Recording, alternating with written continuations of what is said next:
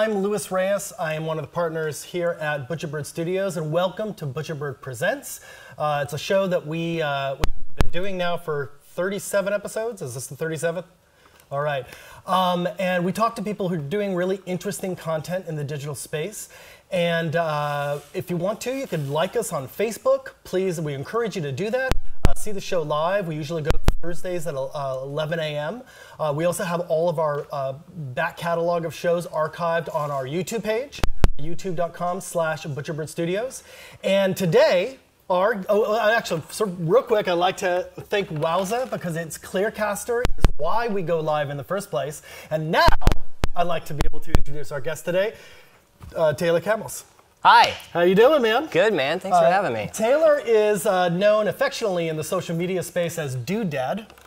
Yes. It's a brand you've been developing for a while. It's a way you're doing content. And what I think is so great about what you're doing is that you've found a way to embrace you becoming a father and are creating now content that involves your family. I recently have also had a kid. Congratulations. Anthea, love you. We should go to the park. Yes, we should go to the park. Actually, because our daughters are the same age. We should be at the park. We should be at the park right now. We should do the show at the park. Yeah. Because our daughters are the same age. Your son is older, but our daughters are the same age. And what I found so inspiring about watching your stuff, because as I had my kids September 1st, 2017, and what I found was that it hit me like a Mack truck. Bulldozer. I make content for a living, and yet I couldn't find a way to do anything for myself. It was all about either the kid or work, and I compartmentalized the two a lot. And so when I saw your work, I was just, oh my God, you are creating content out there that allows you to sort of embrace your identity as a father and still be a content creator. Yeah. And now that identity, that Doodad identity, has put you into a pretty successful sphere. So why don't you talk a little bit about that evolution? Sure, yeah. I mean, well, I moved out here almost 10 years ago to be an actor. And when from South Dakota. Yes, from South Dakota. I always think that's an middle of nowhere, South Dakota. It's lovely. I've had some success and stuff. I've been on Jimmy Kimmel Live a number of times and on The Middle and a bunch of commercials and different things like that. But when my wife got pregnant, I sort of knew, like, I don't know what's going to happen. I knew that I didn't know. It was just like all bets were off, because, there's a certain freedom when you don't have kids that, you can make just enough money to, like, support yourself and kind of like float by and stuff. But once you have kids, it's like you got to have stuff figured out. Right, because you could sort of do stuff for your reel. It's like, oh yeah, I can do this for a living. I could spend 3 weeks doing this because it's going to look great on my reel. Yeah, exactly. You had time to do that kind of stuff or whatever, and time. The other thing is time. Yeah. Time is the biggest thing. There is no time. But because when we were about to have our first kid, Theo, I knew that, like, okay, like, I've been making YouTube videos for a while, and, like, I made a few good ones and stuff that got a little, they got some views and stuff, but, like, I didn't have a theme. It wasn't, like, all under one rooftop. I was just doing like comedy sketches, and there's a billion people doing comedy sketches, right? So it's really hard to sort of like get a following just doing one thing that everybody else is doing. But I knew, like, going into fatherhood, that it might be a lot more difficult to do all this stuff. So I said, you know what, like, I'm going to start making videos about what it's like to be a father. I have no idea. At that point, I had no idea. I started 2 weeks before my son was born. I was like, I have no idea what it is. And it's funny to, like, watch my voice sort of change through the videos, too, of, like, the guy that thinks thinks this is what fatherhood is, to the guy that's like, okay, no, I get it now. Right, yeah. It's funny. Because leading up to that point for me, not that this is not going to be about me. This is going to be about Taylor, but I'm going to describe the experience. Do you want me to ask you questions? Could you just start asking me questions, because I need to be validated as a father. What I wanted to say was that everybody told me your world is going to change. They said... But you didn't understand how. You had no idea. I was like, of course it's going to change. It's going to be this other thing in my life. And that, she went into labor, and we were at the hospital, and suddenly I realized it's happening. This is going on. And after 2 days, we're driving home and I have this kid in the back. I'm like, they let me take Let me this ask home? you this: when you held your daughter for the first time, like, what was your initial thought? Like, did you did you have like an instant connection, or were you just like, no? And right? Yeah, that's another thing. I think I heard from other fathers going, man, when she looks at you, you're just gonna go. What I was thinking was, okay, why isn't there another nurse around here? Like, what, I just like was not thinking about the child as an identity. It was more of a project. Yeah, well, like, because when my son was born, our first kid, I remember looking at him, and I wrote it in this like slam poetry piece I did about the whole thing for my wife for Mother's Day. But I was like, he looks like me that I see, but we have no history, because I'm like, yeah, that's obviously my kid. I can tell, like, he looks like me, but like I have no idea who you are. Like, it wasn't but then slowly, like, very quickly the bond, started as you spend so much time like it's funny keeping him alive. You mentioned the poetry thing too, because I wasn't able to really kind of do content or anything else. But like when she went to sleep or something, I did have like emotion. My emotion was always so many emotions. Yeah, there was always like I'd be sitting at the dining room table like be going, oh, emotion's coming, and then I ended up writing poetry for like the first time in like 15 years. Well, and I think that's what's really cool about fatherhood too, is it opens you up to this part of yourself, or like it's almost like you walking into a warehouse and flipping on a light, and you see all the goosh, goosh, goosh, all the lights popping on. That's what happens like inside your brain, inside your heart. Like all of a sudden, like you're like, holy crap, there's so much more to me. And like, isn't that what a fantastic place to start from in making content? Yeah, and also, it's funny because you were a funny guy, and you were doing comedy before this, and so you could have found a way to kind of bring comedy into it. I know that one thing that I thought was really kind of profound when we had a child is that my wife and I have a good relationship. We have points of friction, but we have a good relationship. Yeah, absolutely. When the baby came, those points of friction were sort of amplified, because it's not that we didn't like each other, it's that both our lives were changing so rapidly and so quickly that we were sort of bringing each other to the brink very quickly. And you're learning how to be parents together, and you each have your own opinions on what that looks like, and you have to sort of like work together to meld that. And what I noticed in your videos too is that you also involve your wife, and it becomes this way to sort of, I feel, work through a lot of these issues, these kind of connections. It's funny because I was also thinking to myself, now I know what it is when people like have a kid to save a relationship and it doesn't end up working. I'm like, of course it doesn't. Yeah, of course not. Whatever was wrong is going to be completely amplified. Yeah, for sure. But I definitely agree in that sense of like, well, in terms of the videos go, like, there's times when like we're having friction about things, and I'm like, oh, this would be fantastic content, and I'm like, babe, what do you think? Do you want to hash this out and like, put this out there for the world? And sometimes the answer is yes, and other times it's absolutely no. But we have that playfulness in our relationship, and that security in our marriage, that we're like able to do that and stuff, and that's really awesome. And I think that's the other thing that comes out in these videos. And I know you guys haven't seen it yet, or maybe you have. Maybe you're a fan of Taylor already, and you have seen all of his stuff, and that's why you're watching. But if you haven't, I would highly recommend going to check out Doodad after this broadcast, because especially if you're not a parent, it's going to be great, because you might be able to get a glimpse into the future, or a warning against it, or you're going to have kids and you're going to respond to this stuff in some wonderful ways. And we're going to watch a few clips later on about this stuff. But I want to talk to you a little bit about what is going on right now because of Doodad. Sure. You're signed with Fullscreen. Fullscreen. Which Fullscreen is basically like a management company for YouTube pages.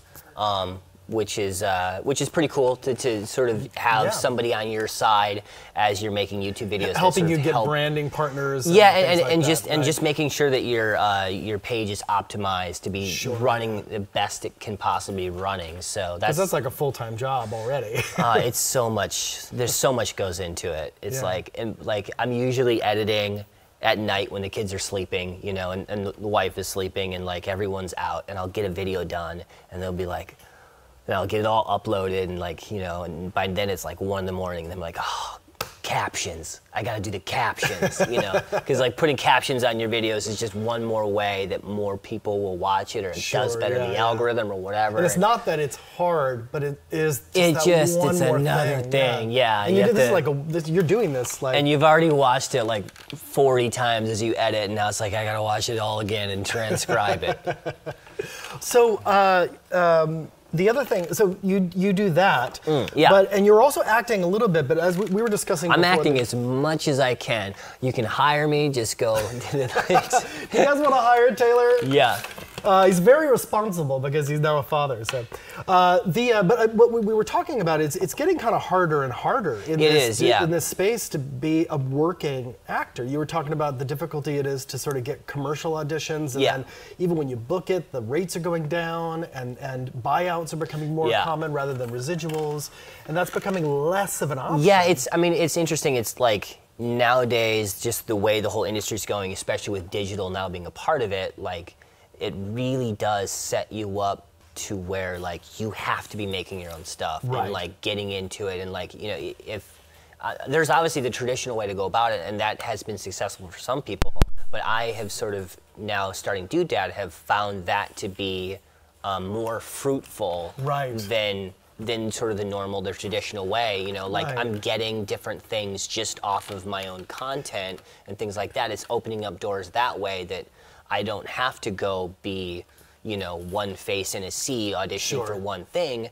I can be like, here, look at my body of work, hire me off of that. Because you even said to me before the show that you, like last year, you were on Avail for 7 commercials. 7 commercials. And you're talking about all the time it takes to go on audition, all the time it takes to prep for that, all the time it takes to get to and from, all the time it takes to put yourself in a position to do that. And you're like, well, if I use that time to just make my own content, I have my own content. Exactly, and then it's something I have forever. And for those of you that don't know, Avail is when you're, basically the production company calls and says, we might book you, stay available for these dates. It might be happening, you're really, really close. And I like this, this is why I think you're a great on-camera presence, is because I didn't even think twice about explaining that term, and you do.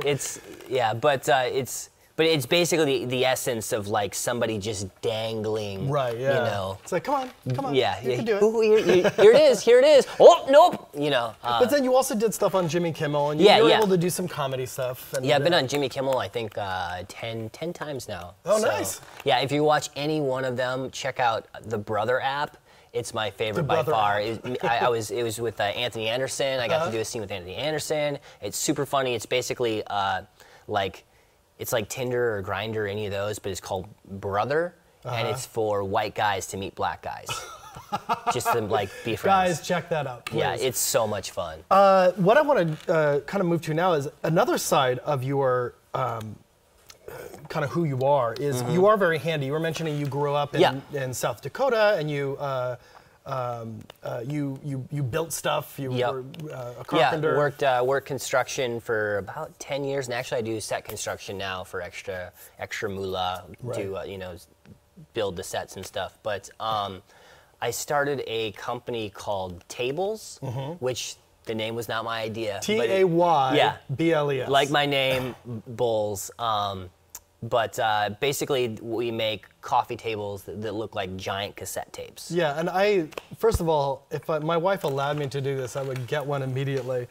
But I would love to show everybody what these things look like. Yeah, absolutely. Pull them up. Adam, can we see that picture real quick? Yeah, there it is. That's one of the cassette table. I think it's fantastic. Thank you so much. Yeah, that's one of our A-side models. We've got an A-side model, which those are all hardwood, handmade in the U.S. They started about 1700. So we've been doing those for like 5 or 6 years now. But then just last year, we did a Kickstarter to do like sort of a more consumer model. Because everyone's like, I love it. I can't afford it.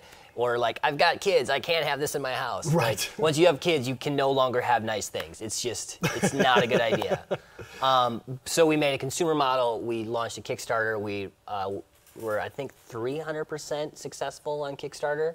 So now we have a model out there the B-side model for $300. So definitely, guys, check that out too. Tables, TAYBLES.com, right? Yes. So I want to get back, before we start looking at your videos, I'd like to talk a little bit about this growing up in South Dakota. Sure. We met through a guy by the name of Aaron Nardi, who BMX rider. Hey, Aaron, how you doing, man? And he's since become a filmmaker. We do a lot of work with him.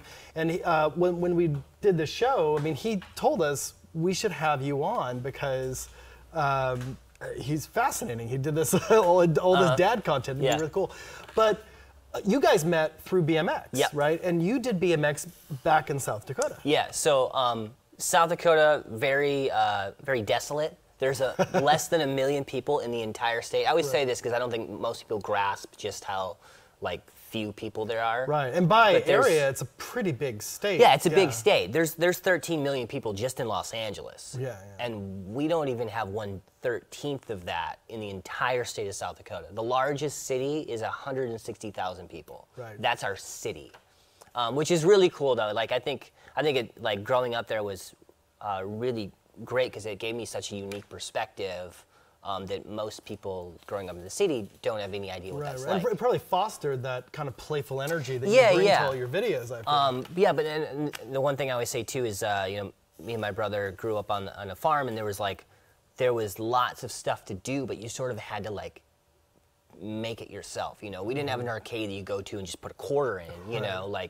We had sticks of wood and tools, and so we started building our own bike ramps because we got really into BMX, and by the time I graduated high school, we had a 40-foot by 40-foot bowl. We basically built our own skate park because the nearest skate park was an hour away. So we just made our own in my dad's cattle lot. It's still there. It's falling apart. It has my mom's miniature ponies use it as shelter now. But. The fact that you say the line, my mom's miniature ponies. Yeah, doesn't everybody's mom have miniature ponies? My mom's got 13 of them, so yeah. Well, some people are the cat lady. Yeah, she's the miniature pony lady. Miniature pony lady. Well, great. So now I know people have heard us blab. I hope you guys have been entertained at least by this front part of it, but I think that it's really important to get to know you as a person and get to know the setup, get to know your role as a father, get to know your background in South Dakota, because I think all of that lends itself to really appreciating what we're about to see. So you, at least the video that I started with was basically straight sketch comedy. Yeah. I mean, it's basically the same kind of sketch comedy you would see on any sketch comedy show, but the little twist here is that you involved your wife. Yeah, so this is an idea. She's not an actor. No, she's not, but she's brilliant in this, and it's so funny how it all came together because I had this idea for a while, and I had this idea for this character that I really wanted to do, and then so we decided to shoot this because of events that happened, and you'll soon see why.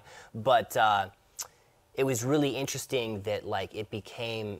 It's my biggest video on YouTube right now. Yeah, it's 8 million views. It was almost right? because this was long before Dude Dad. This was a year before Dude Dad happened, but it was this cool foreshadowing of Dude Dad of where I was headed, and I didn't know yet. But so before we go to it real quick, I just want to set it up real quick, and that is a cop pulls a woman over, and before this point, what we see is he's being very aggressive with her. Yeah, and basically he's accusing her of trying to seduce him and bribe him and all this stuff, and it's been made clear that they're husband and wife. Right, but he's not letting it go. Yeah, so. no, he's it doesn't matter if we're, it doesn't matter that we're related, that doesn't mean you can break the law. Yeah. So let's take a look at that clip right now. Trying to use the power of seduction on me, huh, ma'am? Probably not for a while. Well, it's not gonna work. You know why? I am an officer of the law. When I put this badge on, I become asexual.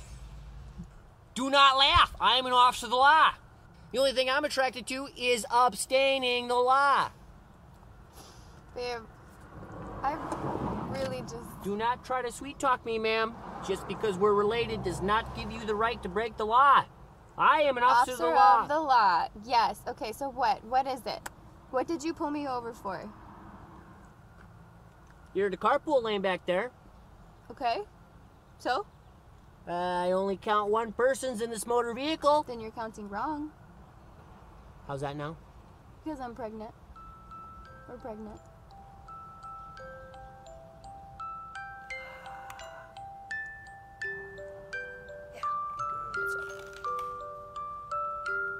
So there's more after that, and there's more before it. I would highly recommend watching it.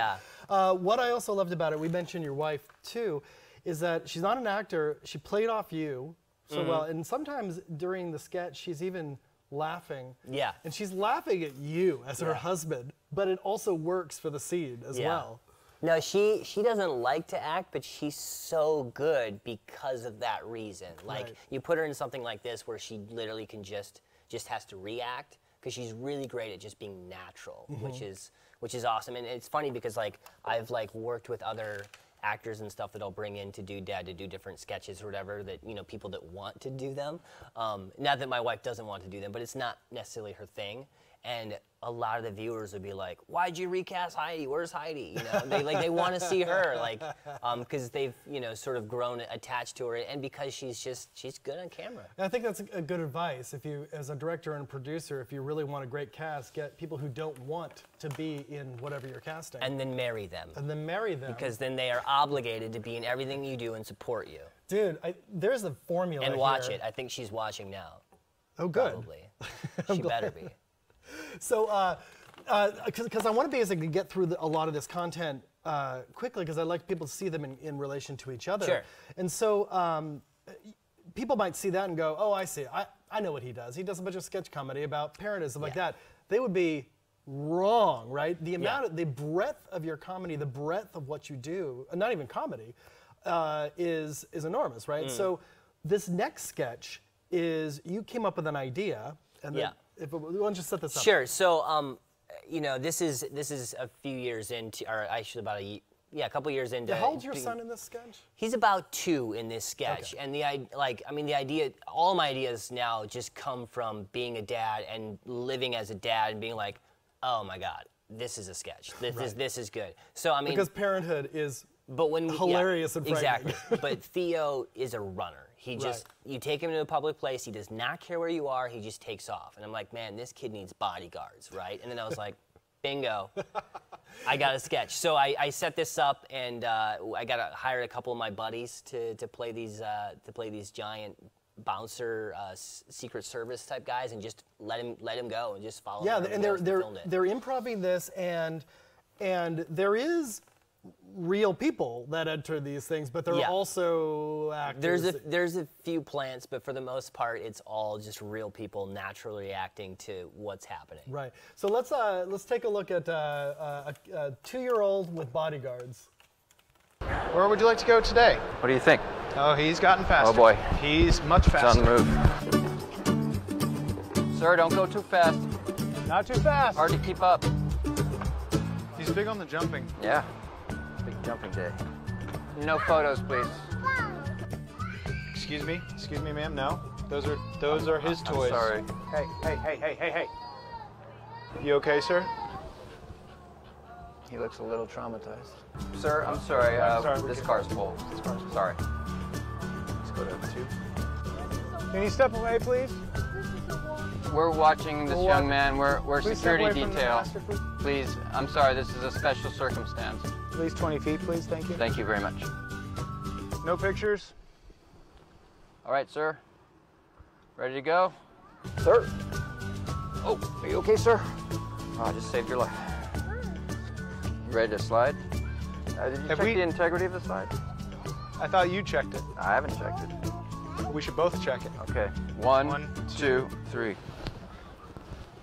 So it's brilliant. You were telling me while we were watching that those guys, this was the second one you did. Yeah. So the first one we did, and like the first one was great too and did really well. And but when we were shooting the first one, Shane and Dean, my actors, who are fantastic in this, but they were like so nervous during the first one. I kept having to kind of like beg them to say these weird things to people, because they just felt so awkward saying it to these random strangers and stuff.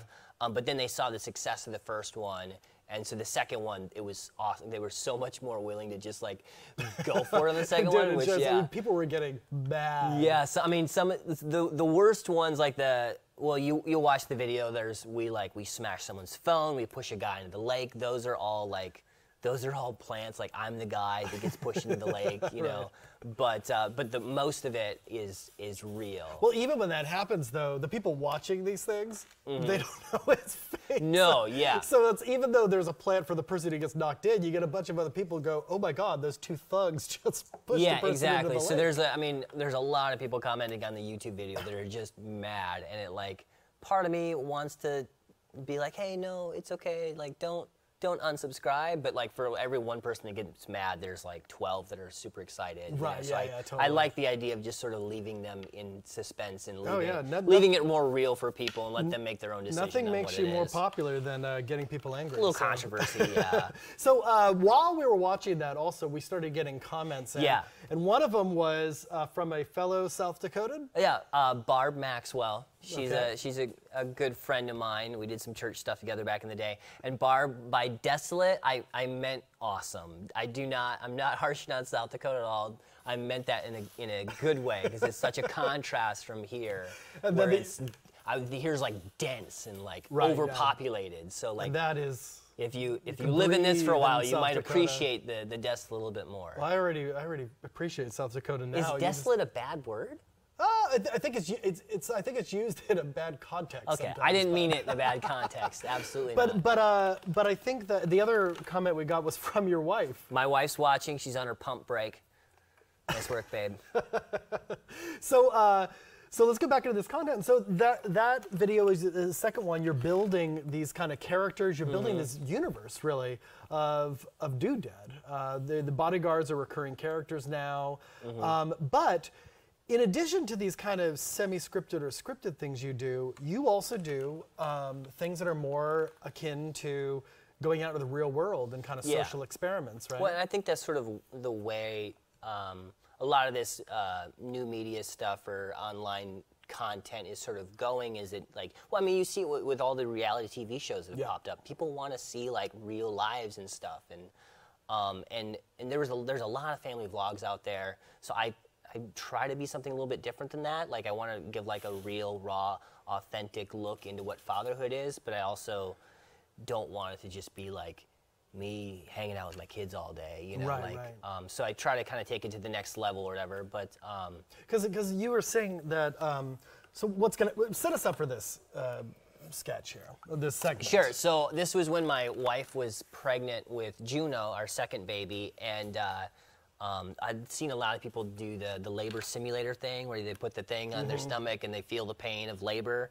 A lot of husbands have done that, and I wanted to do that, but so many people had already done it. I'm like, all right, if I'm going to do it, I got to take it to the next level. So I was like, okay, babe, when you first have your labor pains, you're not just going to be laying on a couch waiting for it to happen, like eating ice chips. No, it starts out in everyday life. So I made sure that we were just out living life when it happened, and this is what that looks like. So before we cut to this real quick, I wanted to also mention, again, the context here.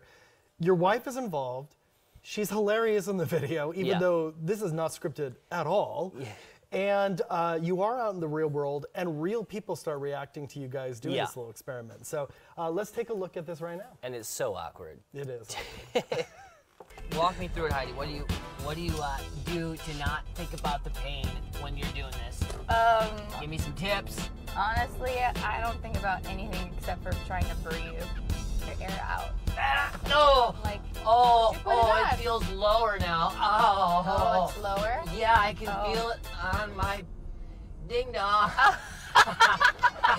Oh, that's so much worse. They got the cart to lean on. That's nice to have. Yeah, that's very nice. Yeah, leaning over actually really helps.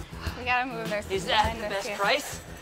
Is that the best price? Well, we got $198. We got $250, $268. Yeah, see? They're like tiny little knives. Hold on, Take that, go in, out. I need a minute. Labor's intense. Oh, God. It feels really nice in the freezer, though. Hold that. Oh, I'm sorry. We're going through labor pains right now. Okay. I love that.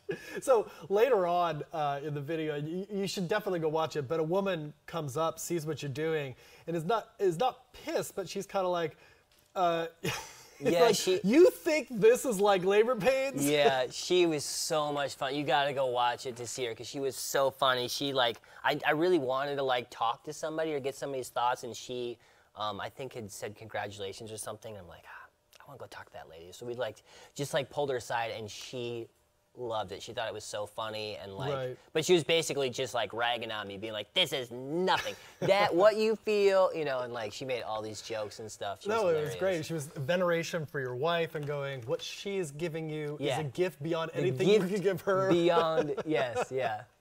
I love it. It's great. So definitely check that out. You're sort of getting a good sense of, I think, what Do Dad is. It's a nice overview of all this stuff, and we still have a couple of clips to show. But could you talk a little bit about, I mean, I can imagine the reactions across the board. This one is getting even more personal. It's getting more in the relationship between you and your wife. And that's, you know, that's kind of when I started, I kind of like, it wasn't just about doing sketches. I have done a lot of sketches, but it's also about sort of sharing my own experiences as, you know, as a new dad and what it's like, and like sort of, you know, opening up and being vulnerable and saying the things that most dads wouldn't say, and giving people like an in-depth look into fatherhood. Because I feel like, you know, with the research I've done and stuff, there's a lot of stuff out there for moms. There's just a ton, right? Because, I mean, the older generation, that's sort of how it was. Mom is the primary caretaker, and dad goes to work, and blah, blah, blah, blah, blah. But I'm really like excited to be a part of this like sort of new generation where, you know, it's like dads are being a lot more involved than, you know, than they used to be in some cases. Not to say that some dads, not to say that all dads weren't, but it's definitely like a change that's starting to happen, and there's a lot more stay-at-home dads and things like that.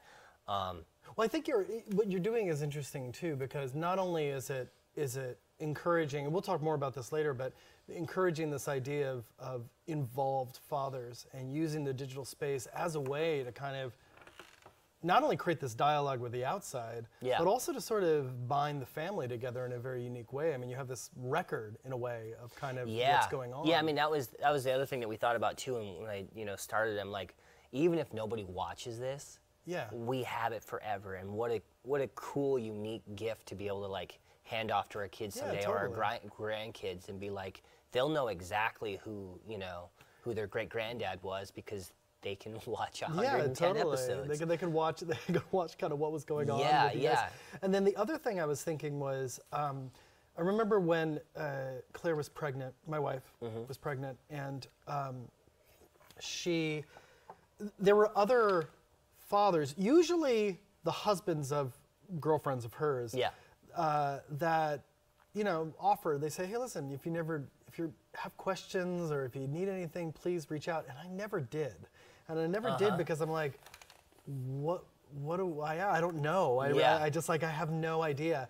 And what I thought was so good about what you had created was an entry point into that kind of conversation for fathers like me who are just kind of like, I don't know. You know? I don't know what to ask, how to engage with another person. And again, I grew up an American man, so of course my feelings are complicated and wrapped in a sense of masculinity. And very, pushed down. They're like, what? I don't have feelings. No, what are you talking about? It's like, and that's funny. When I watched the video that we're going to end everything with, I did. I started crying, and I'm like, I have to hold it down. I'm like, what? I'm alone. Why am I doing this? But I wanted to just kind of make that comment that it's not only this kind of entertainment.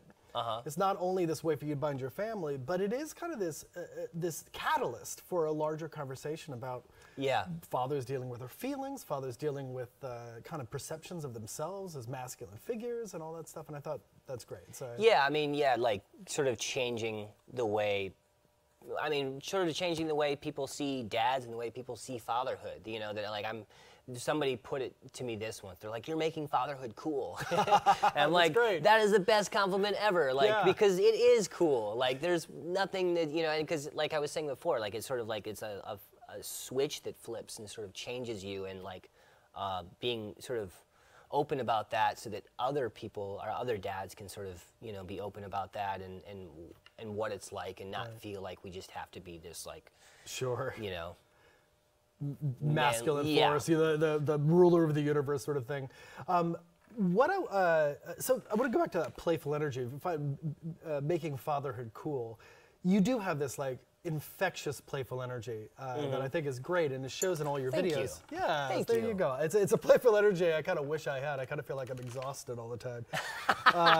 Now I watch that stuff, I'm like, oh, you know what? I want to have that playful energy.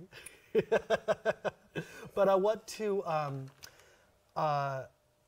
this next video sort of embodies everything we've been talking about. Your playful energy, your involvement with your family, that sense of building.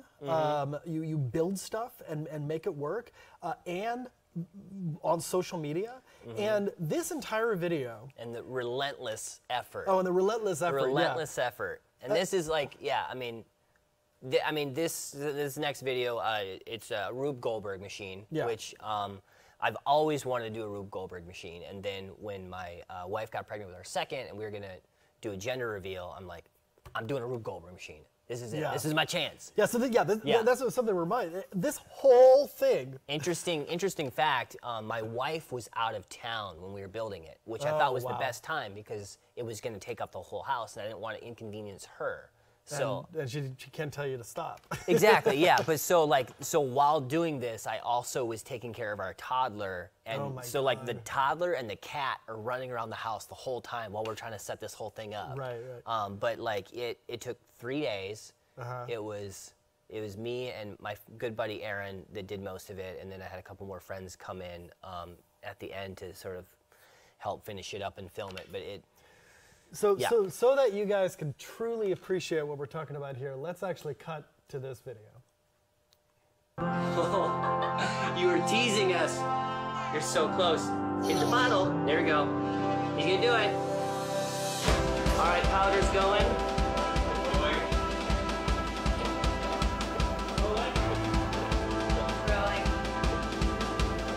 All right. Powder is hitting the car one more time. There it goes. Golf ball's going.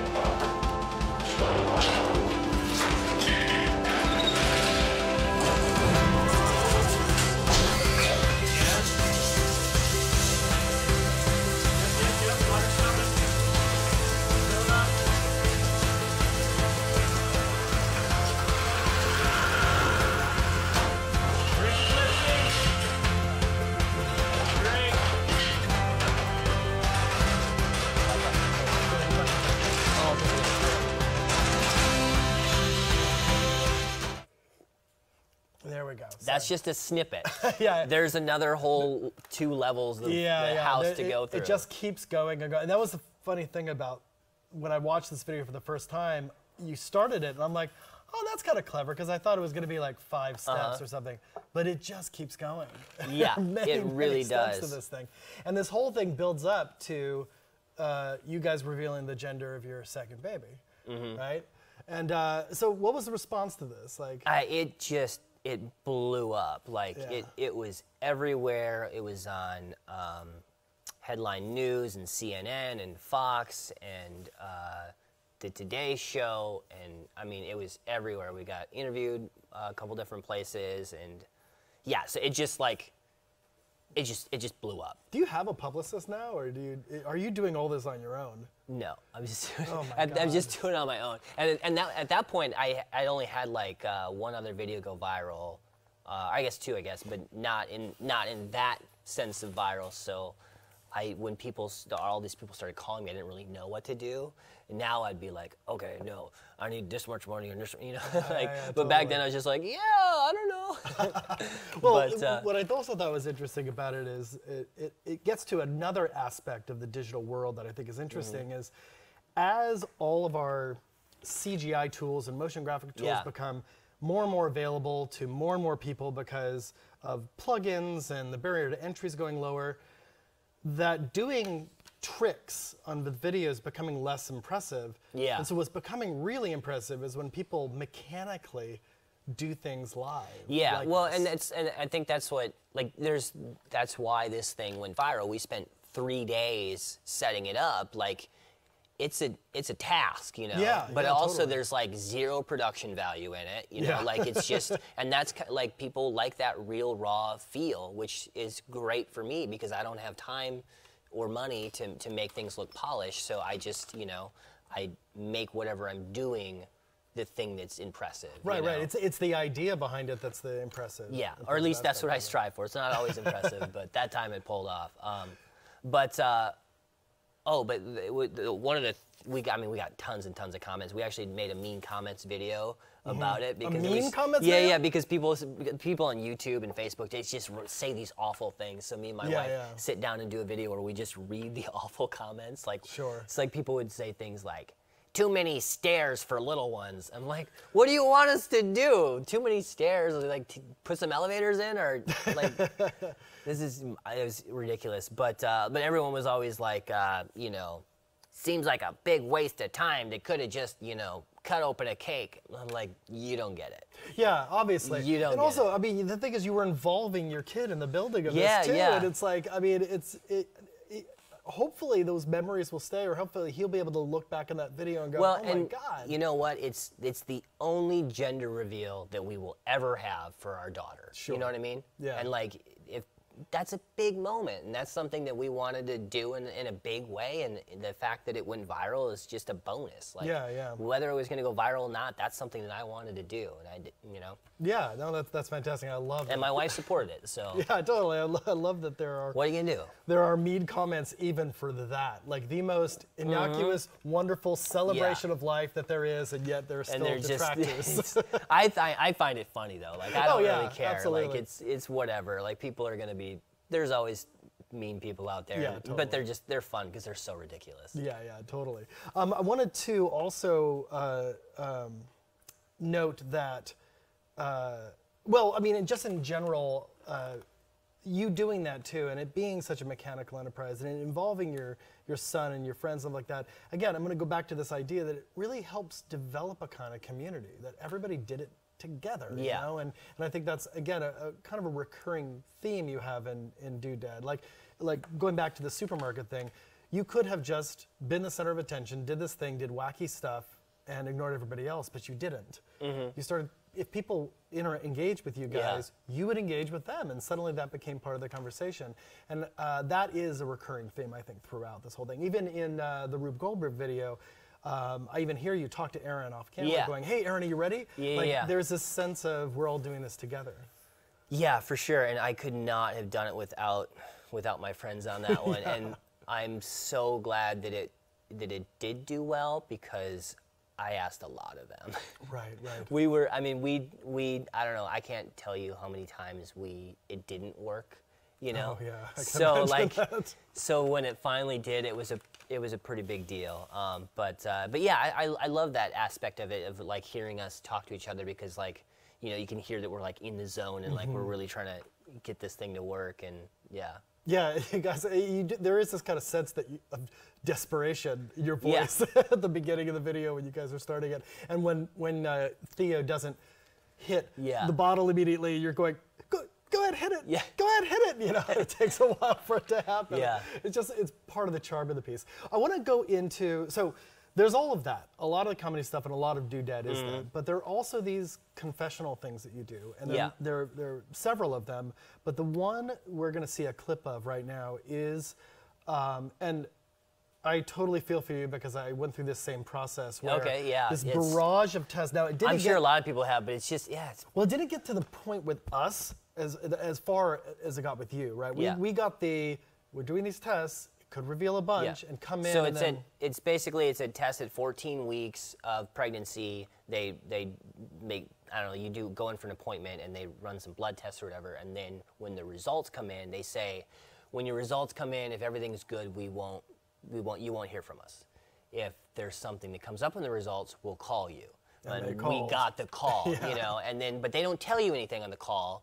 You just have to worry until you go to your appointment, and then you go to the appointment and you walk in and they make you wait in the waiting thing, and they fill out all this stuff, and then they bring you in this little room and there's nothing on the table but a box of tissues, and you're like, why are there tissues? What's going on? You know, like, and all these things. But and meanwhile, again, in the video you mentioned this, you and your wife are Googling all the things that could be.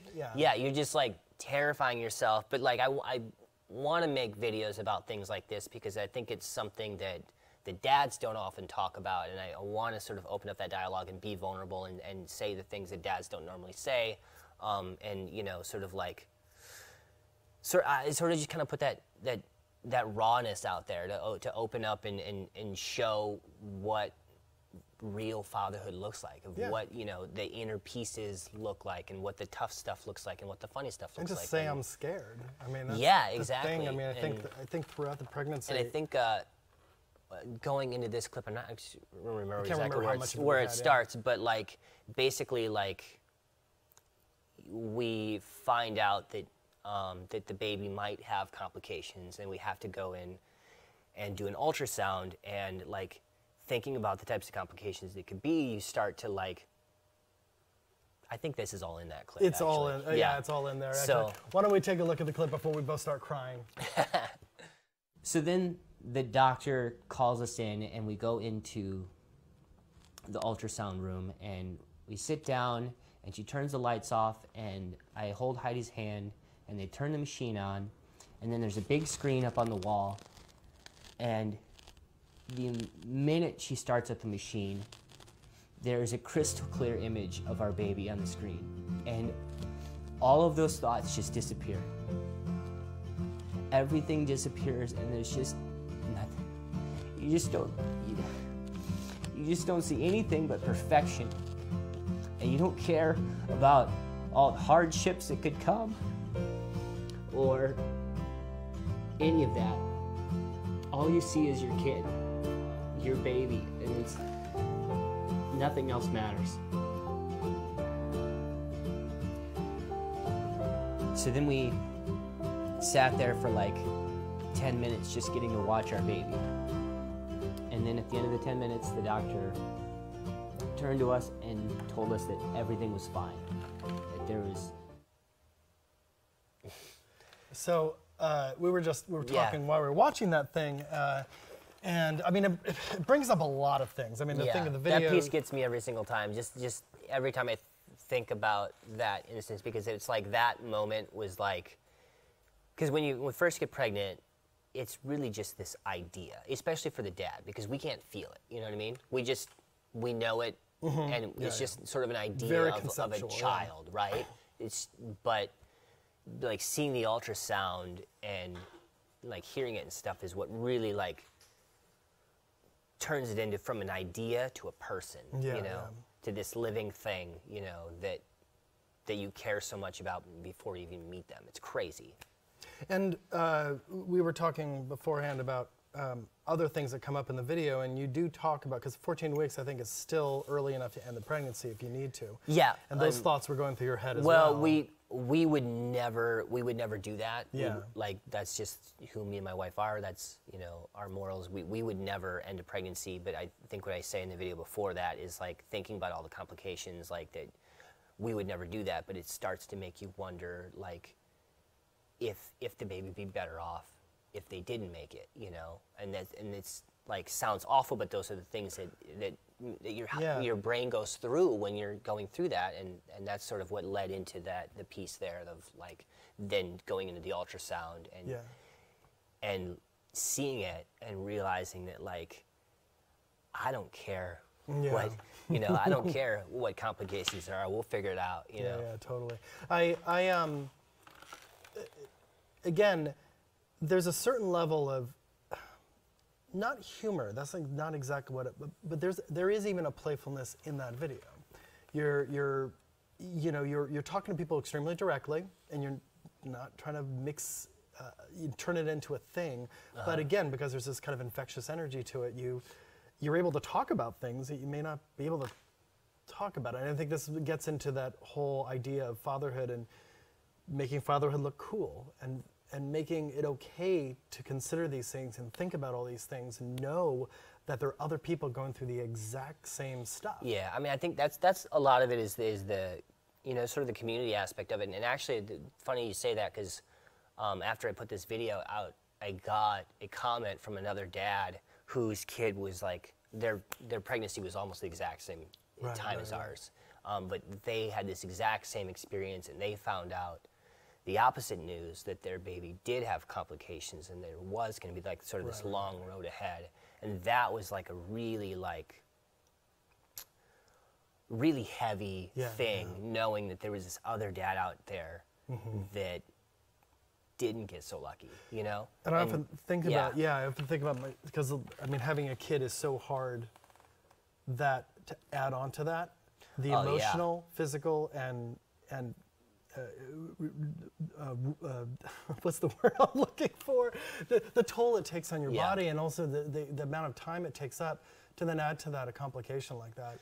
I mean, I can't imagine. Yeah, I mean, your life changes already. So to say that it changes not only in having a kid, but also now your role as a father is to now deal with this complication. And I think that video really did open that up for me too, because it's not something I've wanted to think about. It's not something I've wanted to think about. Oh, what about the guy who did get the news that there is some sort of complication with that child? So yeah, I really connected with that piece. Well, I'm glad it made you think and feel. Thank you so much, Taylor. Now I'm going to go back into my masculinity mode. And yeah, you jump back into your box. There we go. There you go. But we're going to end up soon. We're going to close this up soon because we're getting near the end. But it's been amazing chatting with you, man, and it's been amazing seeing your content and seeing what you're creating and being a dad. I'd love to be able to just kind of sum all this up. I mean, how have you changed? What's your path in sort of how you approach content changed since before you had the baby all the way to now? That's a really good question. I mean, I definitely see Dude Dad as my future. It's what I want to do. It's what I'm passionate about, and like it allows me to sort of, you know, tell the stories that I want to tell, which is not something you get to do in the traditional sense of acting, where you get an audition and you got to go be whatever that is, you know, where I get to be like, I want to tell this story, you know, and that's really cool and really powerful, because it allows me to, you know, sort of, you know, make my own path. Right. But it's going to be really interesting to see how it all goes as my kids get older and they start having their own opinions and being like, no, Dad, I don't want to be in your video. And I go, okay, well. That's good. Well, because right now you're the only creative voice. Yeah. When they start becoming creative voices. You know what? I'm thinking maybe I play it like this. And I'm like, okay. But, you know, that's just going to be a part of it. Well, then you can do all the passive-aggressive stuff like, oh, yeah, totally. You could choose to play it wrong. Yeah. Yeah, that's what I want to be putting out there. Just passive-aggressive fathering. Yeah. That's good. But yeah, so you say you want it to be your future. I mean, you're signing with Full Screen. You're doing branded content now because you have an audience base. I got a couple of big things coming out over Father's Day that should be a lot of fun. Really excited about that. Father's Day, yeah, I just realized now it's probably a huge day for you. It's like our Christmas, yeah. Beautiful. Yeah. Well, anything else you want to, could you tell everybody where to find all this stuff on social media? Yeah, just search Dude Dad on Facebook, YouTube, and Instagram, Google, post office, I don't know. Dude Dad. That's great that you're able to sort of brand Dude Dad. Dude Dad, yeah. Across the board. I'm the first thing that pops up. It's actually Dude Dad Vlog on Instagram because I haven't been able to get that account yet. Some butthead opened it up like years ago and then never did anything with it. So there's no way to know who it is or to contact him because you can't message him because he's not using it and like, ugh. Right. So someone has the name Dude Dad on Instagram and doesn't use it. Yeah. Okay, well that guy should contact Taylor or contact Butcherbird Studios and we'll offer you something. There was actually I had to buy the URL from another guy. Oh, really? Yeah, he was doing it like a Dude Dad thing himself, and that's why I was originally Dude Dad Vlog, because I saw that it's kind of taken, but I really like it, so I just did Vlog because that'll make me sort of stand out more or whatever. Then eventually Facebook was gonna give me the little blue check, but they're like, you gotta change it to just Dude Dad. I was like, okay, it's worth it. But then I called the guy with the URL and I sort of told him what was up because I could tell he like was really active on it for a while, and then like kind of fell off. And he you know, he got busy or whatever as we do, but I sort of said, hey man, like, what do you think about passing the torch? And he was so cool. He's such a cool guy. Oh, good. And he still has his site up on dudedads.com. Go check out his merch. I have, like, he sent me a bunch of his t-shirts, and whenever I wear them, like, this is one of my shirts, right? But whenever I wear his shirt, everyone's like, oh, did you get new shirts? Those are awesome. And I'm like, I didn't. These are the other guys. But that's great. I mean, it's, you know, you're building the brand together in a way. Yeah, but he's got some cool merch. So thanks a lot, Taylor, for being on there. Thanks a lot for sharing all those stories with us. Again, you're watching Butcherbird Studios, Butcherbird Presents, which is a show we do about people doing interesting stuff in the digital space. I broke your chair. Oh, sorry. No, it's fine. It's fine.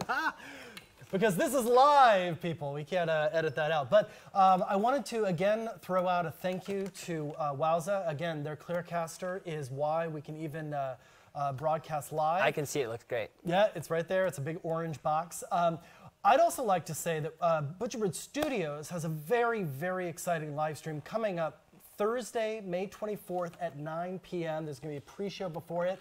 We're working with Reggie Watts. We're doing a live stream fully improv sitcom called Crow's Nest. You might have seen pieces of this in his Netflix special Spatial. Wow.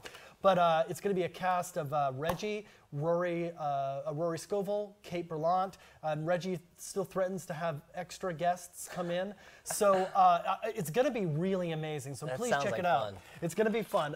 It's going to be on Reggie Watts' YouTube page. So youtube.com/Reggie Watts is also going to stream through Super Deluxe. And Digital Domain is going to be doing a VR capture of the whole night as well. So we're really excited about it. Butcherbird Studios is doing some amazing things, and this show has really allowed us to have the capabilities to be able to pull off something like that. So definitely watch that. You can also check us out at facebook.com/Butcherbird Studios.